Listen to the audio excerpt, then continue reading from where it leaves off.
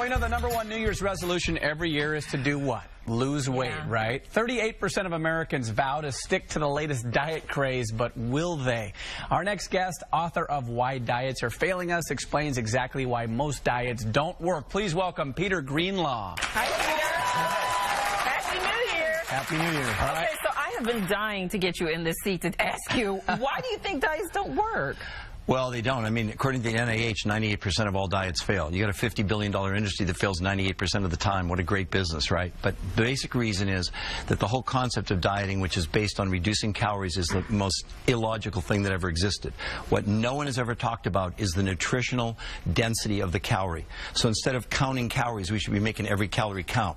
And what happens when you go on a diet and you lower calories, the thing that we're not taking into account is we're also lowering the nutritional density. We're starving ourselves to death when we go on a diet. The body goes into starvation mode and it stores fat. The exact opposite of what you Even if you're eating, because I'm on a diet right now, and I'm reducing my calories, but I'm eating salads and vegetables and proteins. Like, let me know how that turns out. Okay, let's take a bowl of spinach. Well, so far so good. I'm down. Watch this.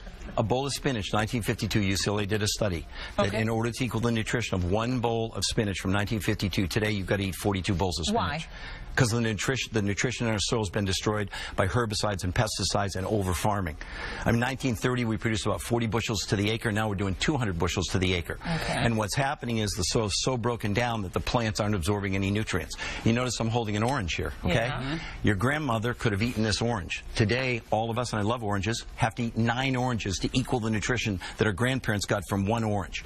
An apple from 1976, they estimate today you got to eat between 6 and 12 apples to equal the nutrition of 1 apple. So by you reducing your calories, you're putting your body in a state of starvation. Wow. That's why people overeat so much. What about organic farming? Does that change at all? 202 studies last year, USA Today, proved that organic nutritionally is no different than regular food. Less pesticides and herbicides, but absolutely no difference. So the very thing that you're doing, and you may lose some weight, the one thing you're losing for sure is muscle mass. Because in But even if I'm in the gym building muscle? You're not building muscle. And I'm drinking protein right afterwards? You don't have the nutrients, okay? And the thing is that in all these diets, the thing that the doctors warn against, and I'm on board, don't lose more than a pound a week on a diet because you're losing lean muscle mass. The idea is to infuse the body with massive amounts of nutrients in the fewest calories possible. Okay, be specific on what nutrients are. How do we get them? Okay, well, the thing that we're missing the most are basically a huge component of the periodic table, which makes up nature, okay? So you've all heard of iron and calcium and magnesium, but there's these trace elements, things like gold and silver and copper and zinc and molybdenum and boron and beryllium and even arsenic in tiny, tiny quantities that the human body needs in order to perform its functions. Well, we've destroyed those in the soils. As a matter of fact, a report to the U.S. Senate said 99% of the American people are deficient in these minerals, and any one of those can result in disease. And that report was done in 1936. So how do we get them then? Well, you have to go and find sources of these minerals. You need about 70, and the best organic you're getting 10 to 12.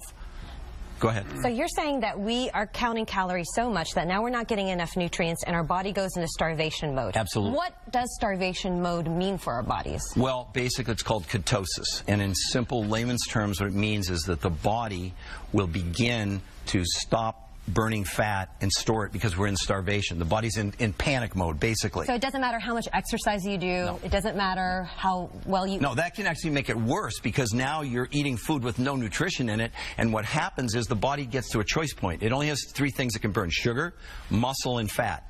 So what happens when you get in this depleted state, and that's why the doctors say don't lose more than a pound a week on a diet, because now you're going to begin to burn muscle mass, okay? Okay, so what do you say to those people? Okay, like, G, I'm just going to use this for an example. She's lost a lot of weight by just cutting her calories and exercising.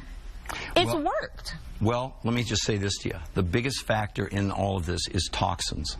Toxins in the water, air, food, carpet, shampoos, whatever. As we're ingesting these toxins, what the body's doing, even for someone like yourself that's really in great shape, I work with some of the top trainers in the world, and when they take MRIs of these people that are in incredible shape around the brain, the kidney, the liver, the pancreas, we see this white halo of this toxic fat. It's called the body's toxic burden. No amount of exercise or diet gets rid of them. And the American Society of Endocrinologists named these fat cells because what the body's doing, the immune system can't deal with toxins.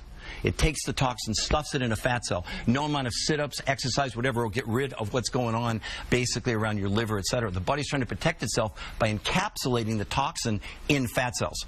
So any diet you're on, you're not losing any toxins. You could run from here to Gary even on a day like this. So you can lose weight, but you're not losing the toxins? Absolutely not.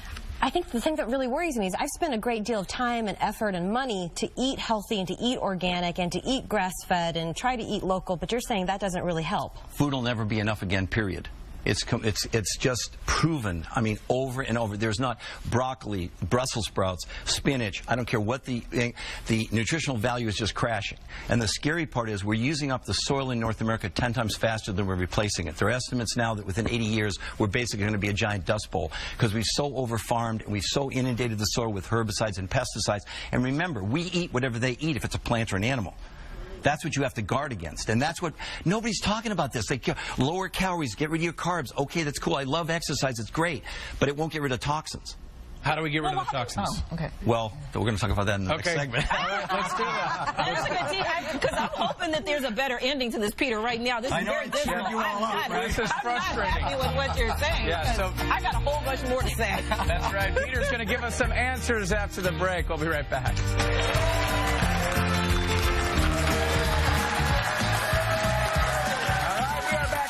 Author and health and wellness expert Peter Greenlaw. Now, before the break, you kept us hanging there about how are we going to get nutrients in our body since we can't get it from food alone. You said the body needs about 70 minerals, and you're only getting 10 of those from food. So how can we make up the difference? Well, there are sources that you can get them from, okay? There was a discovery made about 35 years ago, this huge open field deposit in Nevada, which had all the minerals. And you can go to a health food store and you can buy mineral supplements. As a matter of fact, most people don't understand. If you take vitamins and you don't take minerals, the only thing you're paying for is expensive urine. Right. A lot of doctors say that your body doesn't... You can't utilize vitamins without minerals, okay? It's the most overlooked thing. Minerals are called the spark plugs of life. They are the absolute cofactors for all the enzyme reactions in the human body. But what if you get the multi-pack? Isn't that in there? Vitamins, minerals, and everything? You might have 10. Yeah. So you might have 10 or 20, and you need 70. What minerals are essential? I mean... Well, beyond iron and calcium and magnesium, but like I said before, iron, you need gold and silver and zinc and copper and beryllium. So go to the store and get the mineral supplement. That's it? That's all we have to do? No, that's not all. That's, what else that's do we a have start. To do? Well, come on now, Peter, give us the information. Minerals. She's hard. So on top of the minerals, now we still have to eat, so we have to make all these calories count. Okay, so how do we make the calories count? So let's just start with the basics. The world's most perfect food is definitely mother's breast milk. Mother's breast milk is comprised 60% whey protein, 40% milk protein, okay? The finest protein in the world comes from New Zealand, where they use no herbicides, no pesticides. They're only grass-fed. They don't inject them with antibiotics, and they don't use pasteurization. And they don't do any of that anywhere here in the U.S.? It'd be very hard to find it. Right. We use pasteurization by law. We have to pasteurize, but the problem in pasteurization is you destroy the very thing in the protein you want, the amino acids, which are the building blocks of life, okay?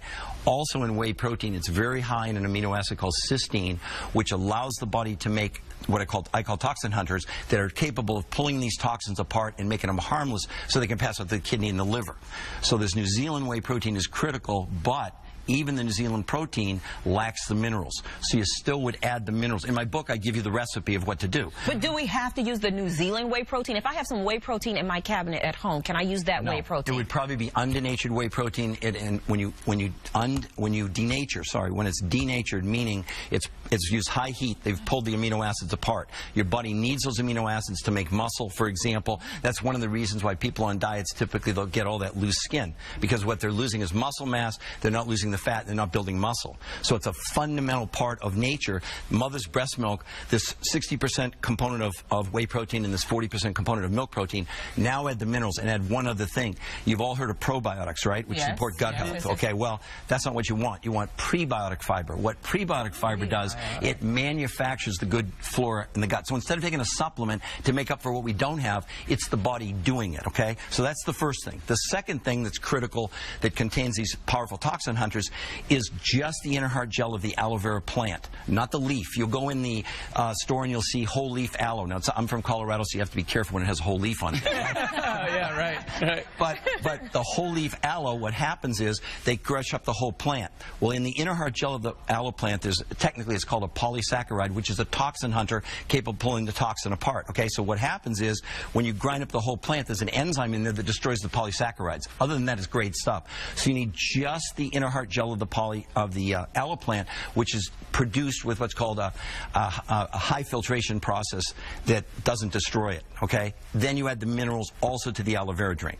Now, on top of that, this is all in the drink? It's all in the drink. Okay. Yeah, so that's why, again, food will never be enough again. We're talking about, we're not processing here, we're enhancing what Mother Nature gave us, okay? What we're doing is giving back to food what was there 100 million years ago. Let me give you a new definition of food. Although it contains fats, carbs, and proteins, food's job is to carry genetic information to our genes. So when you're feeding your body not all the nutrients, the gene is not getting the complete message. Now, what do you do? The actual protocol. What do you consume? Basically, for a week or 4 or 5 days when you start, you have a shake from New Zealand for breakfast. You eat regular food for lunch, healthy food. Okay. Then you have a shake at night. So let's say you do that for 4 or 5 days or a week. Okay. Then you do 2 days of what I call nutritional fasting. Now, this sounds like an oxymoron. Okay. What you're doing is, see, all you have to do to detox, stop eating for 4 hours, you start detoxing. But as you begin to release the toxins, you have nothing to break them apart. Okay. So what the body does is takes them and stuffs them back in fat cells. So on the 2 days of nutritional fasting, you basically have 4 ounces of the aloe vera 4 times a day, and your body will naturally burn off sugar. Do you feel satisfied? I work with people who weigh 600 pounds that are totally satisfied. I have one guy that lost 387 pounds in 22 months. He has no loose skin. Okay, that guy was not having like tofu for lunch. Well, you got to check out Peter's book. It's called Why Diets Are Failing Us. It's available today, and guess what? Everyone in the audience is going home with a copy. Thank you, Peter. Thank you. Yeah, let us know how it works out for you. Coming up, we're going to talk to someone who lost nearly 100 pounds working out at a gym designed for the ultimate weight loss success. We'll be right back.